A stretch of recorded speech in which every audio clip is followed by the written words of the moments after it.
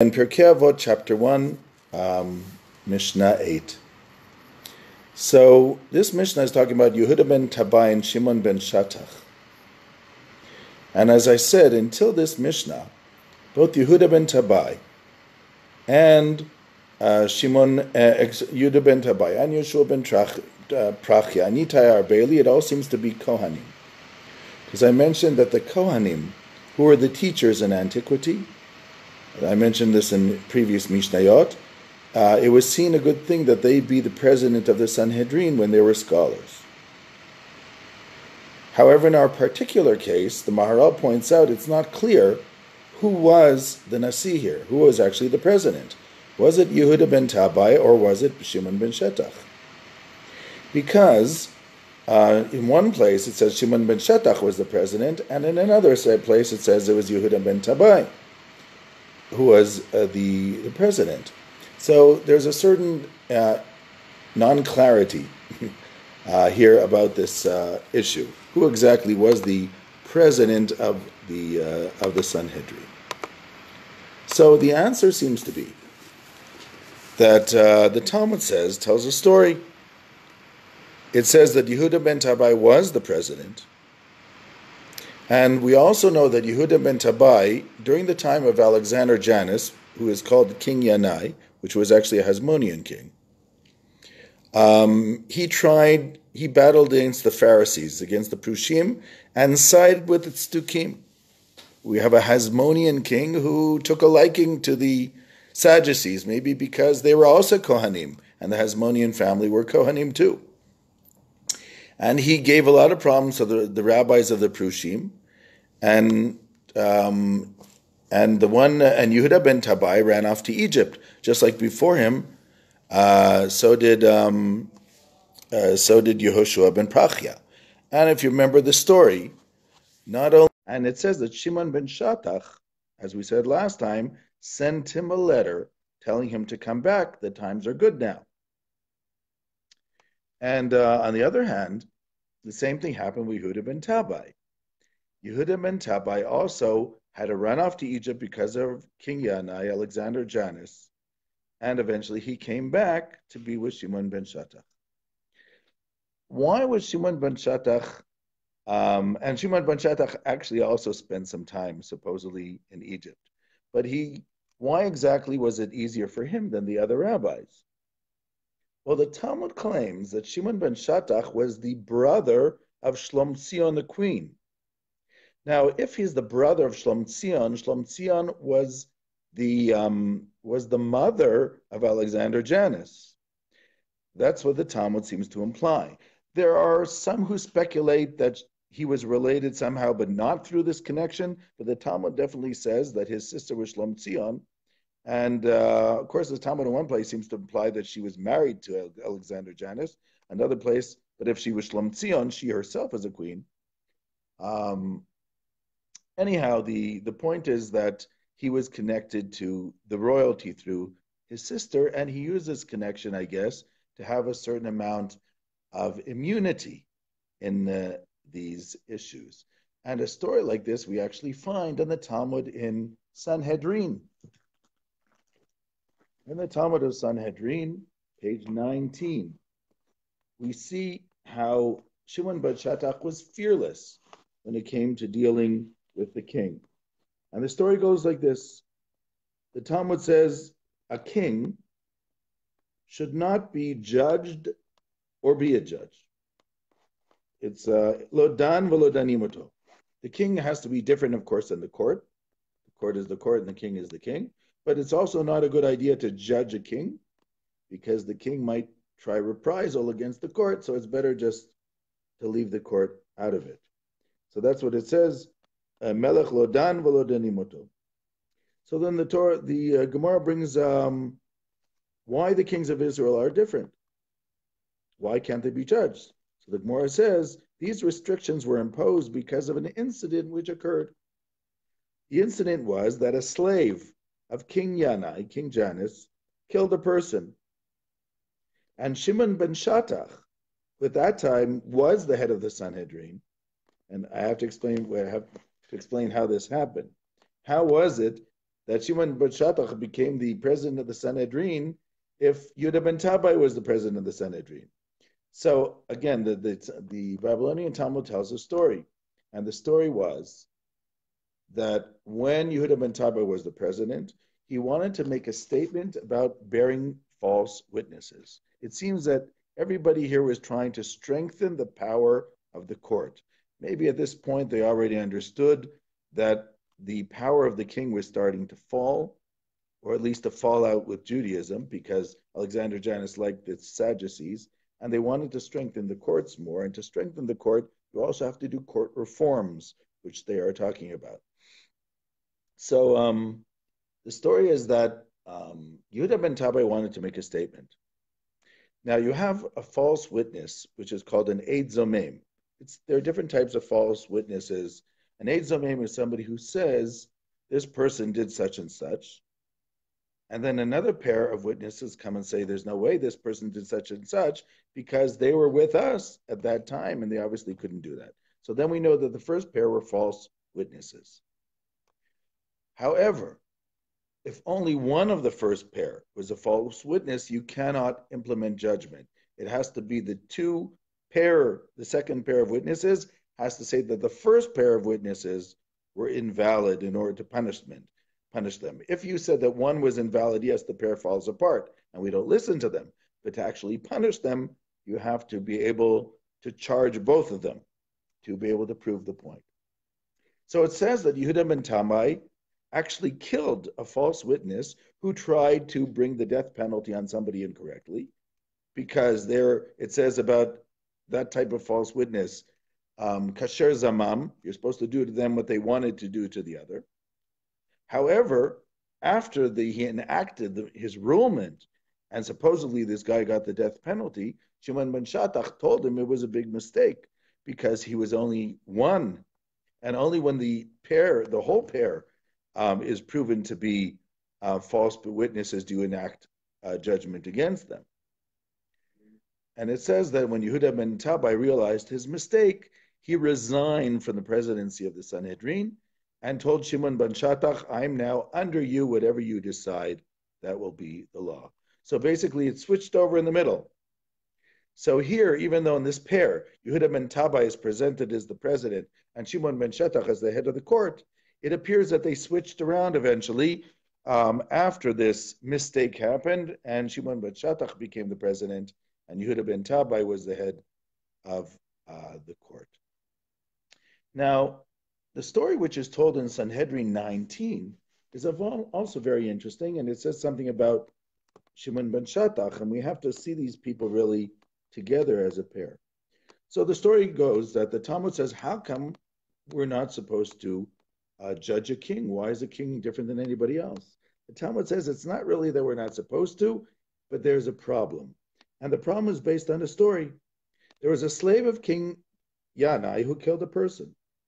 And Shimon ben Shatach, who at the time was the head of the Sanhedrin, said to the sages of the Sanhedrin, set your eyes upon the accused, meaning the slave and the king, because the king owes the slave. In those days, slaves were property, obviously. So the owner had to be there too, the king, and take responsibility for what the slave did. And we shall judge him. So the sages sent the message to Yanai, your slave killed somebody. You have to take responsibility.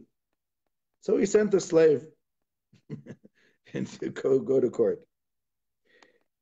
But then, of course, Shalchuli, the sages then sent another message to Yanai. You have to come too, because the verse says, and the owner has to be warned by the witnesses. You are the owner. You're also responsible. You have to be there. The Torah says that the owner has to be there. Okay, so King Yanai came to the court and he sat down. So Shimon ben Shatach, who was the head of the court, he got up and said to him, King Yanai, stand on your feet and let the witnesses testify against you. Because in court, when you are being testified against, you have to stand. And remember that you're not standing just as the judges. You are standing before he who spoke and made the world into being. You're standing before God. This is a court of the Lord. because it says, and they bring a verse to prove this. So Yanai said to Shimon ben Shatach, I'm hearing what you're saying, but I don't want to act in accordance with what you're saying unless all your comrades, all your colleagues agree.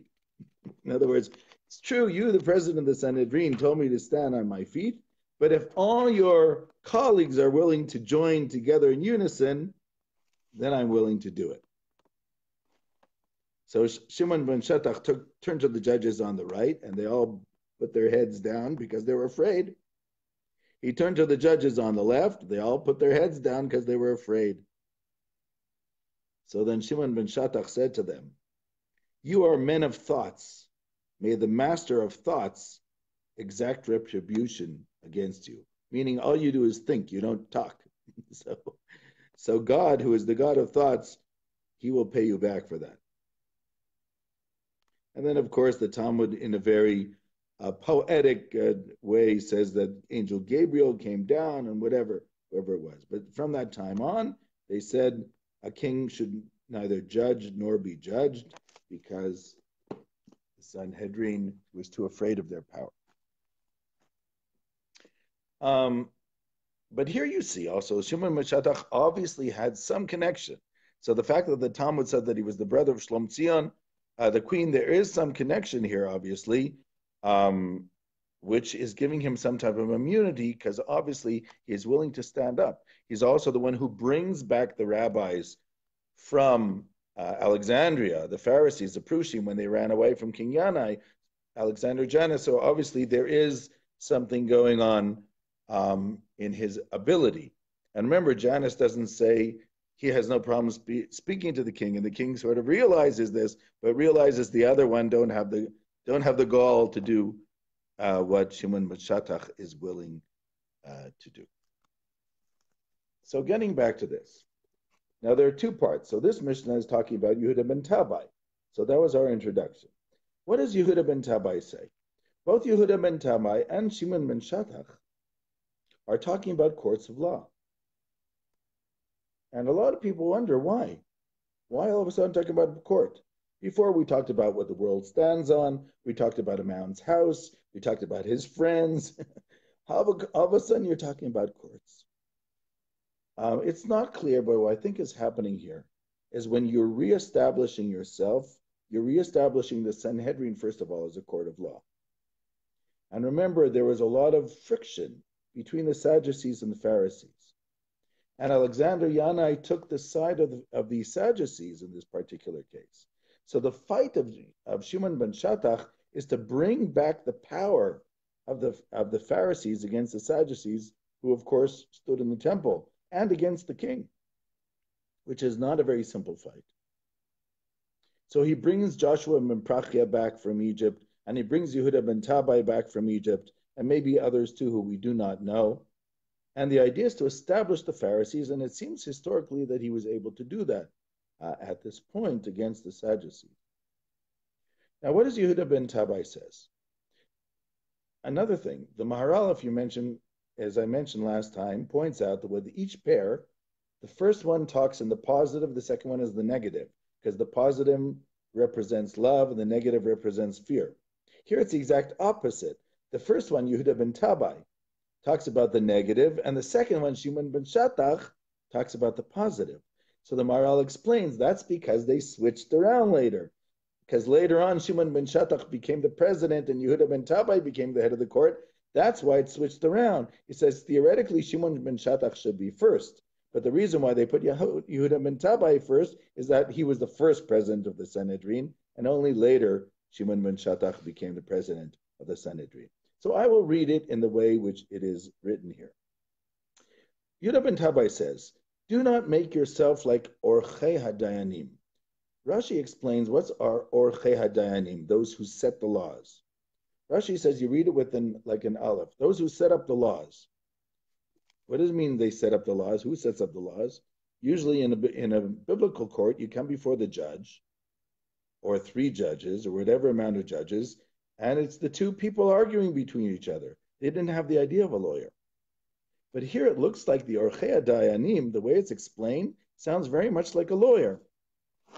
In fact, I'll read to you some of the descriptions of these Orchei HaDayanim, the way it's brought down. I think I saw one here in Avot to Rabbi Natan.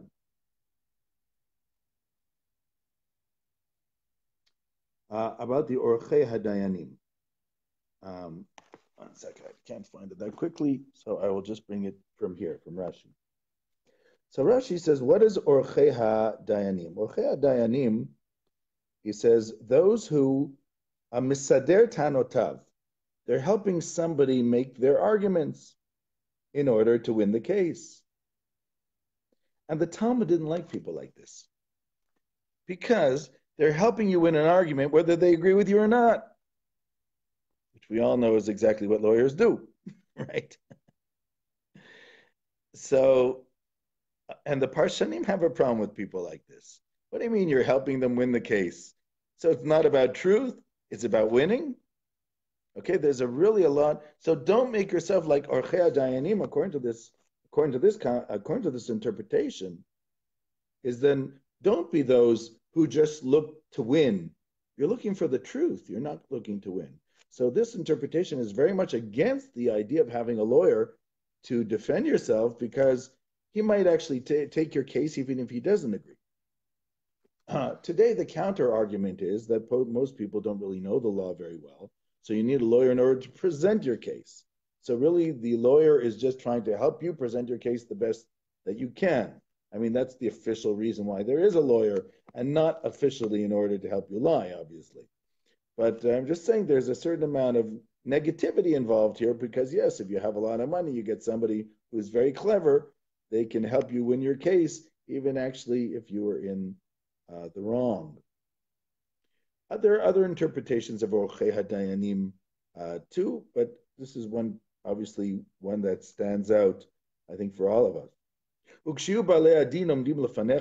As a judge, when you see the people being judged standing in front of you, you have to look at each one as being equally guilty.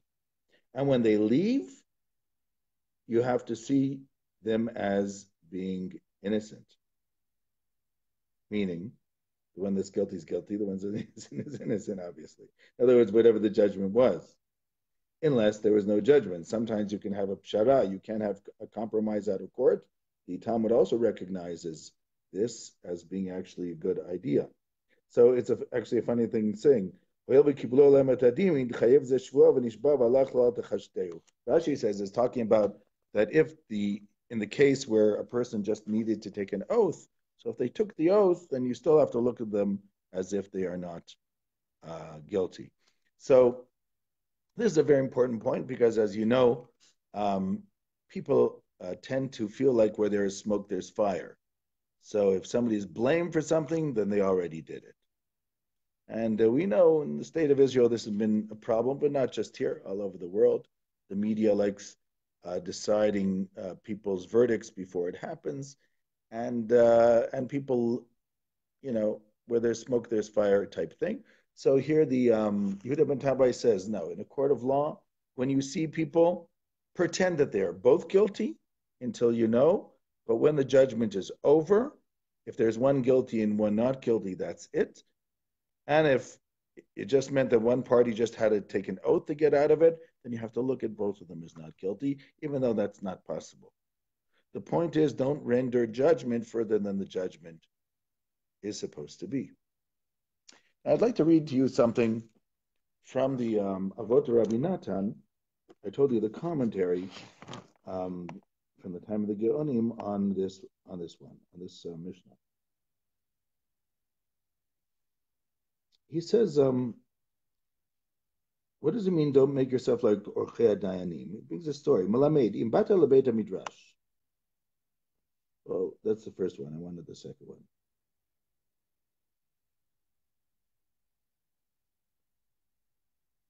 It says, if a person is standing in front of you, and you see one of them is poor, and one of them is rich, so there's a double problem here. Problem number one could be, well, I want to help the rich guy because he can help me. Okay? That's a bad judge, obviously. But then you have problem number two, that the person might say, well, that guy's so poor. How can I find him guilty? He can't afford it. He's been a victim his whole life. And that rich guy, he's privileged. He can deal with it. Okay. I'll charge him the $500, not the other guy. So he says, Al Tomar is ketan ahani. Don't say I'm going to find the poor guy not guilty, and I'll make the rich guy guilty. Because even going the opposite direction is not truth. It's a lie in court. Therefore, the Torah says, Lo takiru pani b'mishpat. You shall not favor anybody in a judgment, even if you think it's for ethical reasons. You don't favor people in judgment. As it says, kagadon kagadol tishmeun. You have to take the important and the non-important as equal. And it doesn't matter who's standing in front of you. So I'm saying in a judgment, if somebody's guilty, they're guilty. What does it matter who they are and what they went through in life? On the other hand, what you could do, if necessary, the actual payment of the fine, you can reduce the fine, you can make it easier, that yes, but you can't decide the person is not guilty if they're guilty. It doesn't really matter what they went through in life. When you render the penalty, there you can find reasons for making the penalty less. So Yehuda Ben Tabai, who's talking about a court, and as I said, he's talking in the negative. He says, number one, don't be like Orchei HaDayanim, which I only gave one interpretation here. Orchei HaDayanim means, in a sense, somebody who is fighting for a cause without thinking of the justness of the cause. That interpretation is against that. Another interpretation, by the way, of Orchei HaDayanim means just deliberate, like we had before. Deliberate, meaning if you hear something, think about it. Don't let it, even if it's something new you didn't know before, think about it, ponder it, and then you will be able to deal with it. And of course, when the two people are standing in front of you, both of them should be equally guilty as they're standing in front of you. And when you come to the judgment, so then this judgment, if it renders one guilty and one not, that's the way you have to look at it. If they're both not guilty because one of them just had to take an oath, then that's the way you have to look at it. You have to try not to get too personal in these judgments. After the judgment was rendered and you found one party guilty, one not, if you feel that the guilty party, the penalty, you want to make it in a certain way, that of course can be done, and that happens very often in courts of law. One last thing I want to mention, and next time we'll talk about Shimon ben Shatach's part of this Mishnah, and that is, as I said to you before, at this point, it seems historically, Shimon ben Shatach is improving the stand or the establishment of the Pharisees and improving the court, the Sanhedrin, which is their institution at this time. That's why it appears that both he and Yehuda ben Tabai are talking about improving an institution. This is something we have to learn in the state of Israel too. If you want to improve the court, you have to start with reforms with the judges. And you have to tell the judges what to do. This is exactly what they're doing.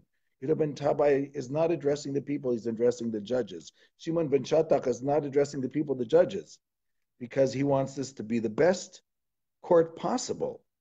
Because once it's the best court, more people are going to follow it. My father used to tell the story that one time they interviewed this fellow who was brought to be the new maestro of the Boston Symphony Orchestra. And the Boston Symphony Orchestra at that time in the 1960s was known as having very good string musicians, the ones who played the stringed instruments. So they brought in the new maestro and he was interviewed and they said to him, Maestro, now that you're going to be in charge of the Boston Symphony Orchestra, I guess you're going to work on the other members of the orchestra so they can get to the same level as the string instruments ones, right? So they all should be, all of them will be world class. He said, no, that's not my intent at all. I'm going to work on the string instrument ones so that they get to such a level that the others will have to catch up. So the Yehuda ben Tabai and Shimon ben Shatach are trying to improve the Sanhedrin, improve the structure of the Sanhedrin, improve the quality of the judges. And because since the Pharisaic structure is based on the court needs to be reformed both in the people and in the structure, so everybody knows that there's no question about the validity of the court, about the objectivity of the judges, and therefore we can get the people to follow us. This is something we have to understand, in my opinion, in the state of Israel too. But another thing should be another interesting thing. As I said, this idea of Shimon ben Shatach creating these reforms seems to have actually implications. In the book The Kuzari, written in the 11th century by Judah Levi, he mentions that during the time of Yehuda ben Tabai was the beginning of the Karaite movement. Now, this is a very strange statement because the Karaite movement actually starts in the 9th century in Babylonia. So, where did the Karaites come in here? If anything, there were Sadducees. You didn't need the Karaites. There were already Sadducees. The Karaites were Jews who only believe in the written Torah, and so were the Sadducees. Why did you need Karaites in the Second Temple period? It's a very strange story to say that they started from here, unless he meant that they started from here in the sense that they were like Sadducees. But interestingly enough, the Karaite historians themselves claim that they actually started in the 2nd century during the time of Shimon ben Shatach and Yehuda ben Tabai. And they claim that Yehuda ben Tabai actually represented them. And when he was brought back from Egypt, he was the first original Karaite in Jerusalem. And they see themselves different as the Sadducees for some reason.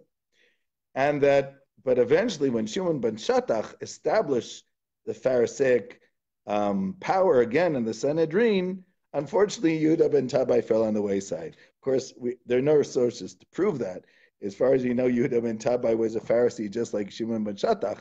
But it's very interesting that the Karaites see themselves as somehow connecting to Yehuda ben Tabai.